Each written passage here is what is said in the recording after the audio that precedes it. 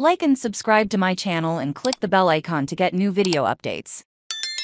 Donald Sutherland had a rule that nobody was allowed to make eye contact with him, says Costar Boy Meets World star writer Strong, claimed Donald Sutherland had a rule that no one on set is allowed to make eye contact with him unless an actor was in a scene with him. Strong, 43, starred alongside the 87-year-old Sutherland in the 1993 thriller Benefit of the Doubt. Strong spoke about how guest stars can be treated on the Monday episode of the popular Pod Meets World podcast, which sees Strong, Danielle Fishel and Will Friedle reminisce about their days on the 90s sitcom Review. "I did a film with Donald Sutherland, and he has an eye contact rule," Strong said. "No one can make eye contact with him. If you in the scene with him, you could make eye contact with him," Strong clarified. But his whole thing was that every crew member had to look the other way. Friedle reacted in disbelief, saying, "This is ridiculous, a stupid, selfish power trip." Strong further claimed that Sutherland derailed a scene mid-monologue